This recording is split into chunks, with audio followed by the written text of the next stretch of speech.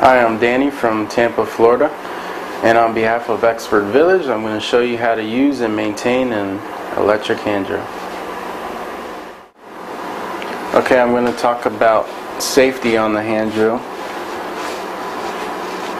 You want to make sure that when you put the bit in, or whatever you're going to use on your drill, you want to make sure it's tight.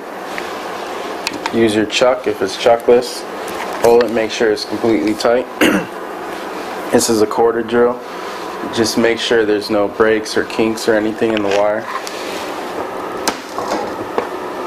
And if you're using a battery operated drill, just make sure it's fully charged and make sure that the bit is on there tight. And also you can use the air one.